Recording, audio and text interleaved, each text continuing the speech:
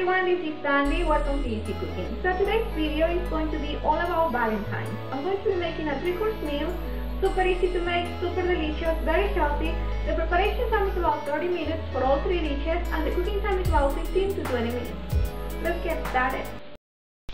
Let's go through the ingredients. We need 1 pound of shrimp, 3 to 4 pieces of turkey bacon, 3 mini sweet peppers or jalapenos if you prefer so. We also need 1 teaspoon of smoked paprika, half a teaspoon of ground black pepper, half a teaspoon of garlic powder, half a teaspoon of kosher salt, a quarter of a teaspoon of crushed red pepper, a teaspoon of dry oregano, the zest of 1 lime, and 2 tablespoons of extra virgin olive oil. For the main dish, I'm using 1.5 pounds of fresh tilapia, but feel free to use any kind of fish you like. We also need 2 tablespoons of butter, 1 tablespoon of extra virgin olive oil, 2 minced garlic cloves, 2 tablespoons of finely chopped parsley, salt and ground black pepper to taste.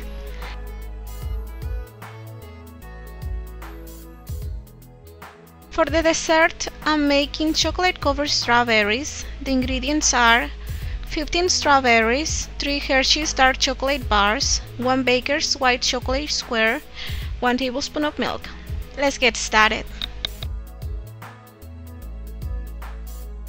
I'm going to start with the strawberries because they will take the longest. Wash the strawberries and set them aside for a moment. I'm going to be using a double boiler, but you can melt the chocolate in the microwave if you prefer so. I added about 2 inches of water to the lower part of my boiler and I'll heat this water for about 5 to 6 minutes on medium-high, just until it becomes really hot but without boiling. In the upper pot, I have a small bowl with 1 tablespoon of milk, and to this milk I'm going to be adding the chocolate. I crack the chocolate in big chunks just to speed up the melting process. Just let it hang in there until the chocolate is completely melted. Stir from time to time. This will take about 5 to 6 minutes.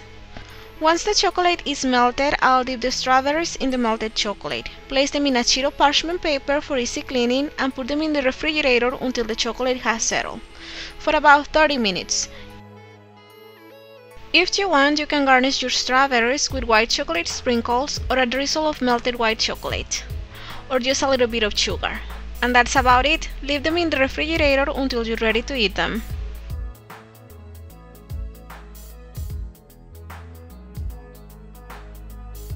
Now let's prepare the main dish. In a skillet, add the butter and the oil. Also add the garlic and cook on very low heat for about 5 to 6 minutes, or until the butter is completely melted and the garlic becomes translucent. Do not burn the garlic or your fish will have a horrible and very strong garlicky flavor. We don't want that for a romantic dinner. Once the butter is melted and the garlic becomes transparent, remove the skillet from the stove, and we are also going to remove most of the garlic pieces from the butter. Just dispose of the garlic, we don't need it anymore. The flavor is already in the butter. Once you have removed most of the garlic, add in the chopped parsley and season with half a teaspoon of each, salt and ground black pepper. Mix everything together until well combined. We're going to cover the fish with this mixture. Just rub the oil really well over the fish and let it marinate for about 10 minutes before cooking.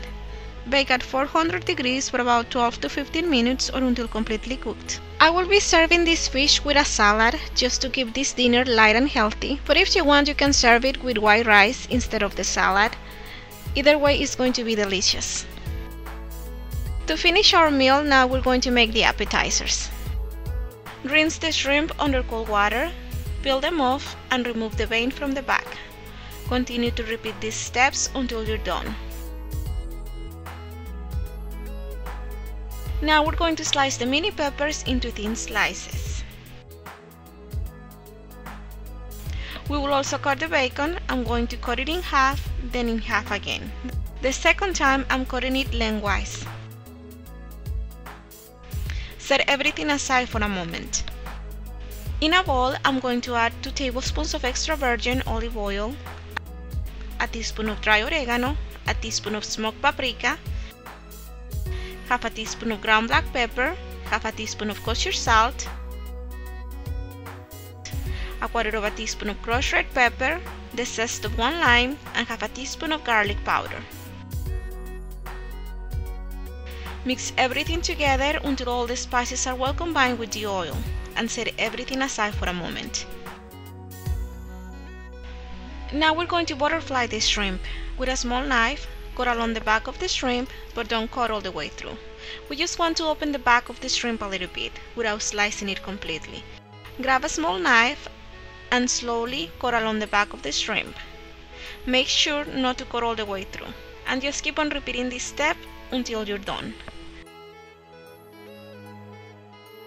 Now we're going to cover the shrimp with the oil mixture. Once the shrimp is completely covered with the seasoned oil, we're going to start wrapping them with the bacon. We're going to grab a shrimp and a piece of sweet pepper. Place the pepper inside the opening in the back of the shrimp, and finally wrap them both with the bacon. And that's about it. So grab a shrimp and a piece of sweet pepper. Place the pepper inside the opening and wrap them both with the bacon. Just keep on doing this until you're done. As you can see, I line my baking sheet with parchment paper to prevent the shrimp from sticking to it. This step is optional. If you want, you can spray some cooking spray on your baking sheet. That will work just fine. Bake at 400 degrees for about 12 to 15 minutes or until the shrimp is completely cooked. I'm serving the shrimp with a shrimp sauce I got at the grocery store. I'll garnish with lemon wedges and fresh parsley. And that's it. Enjoy! I really hope you enjoyed this video. Please don't forget to visit my blog to print this and some other delicious recipes. And don't forget to subscribe to be notified of future updates. Thank you for watching, and I'll see you next time. Bye bye!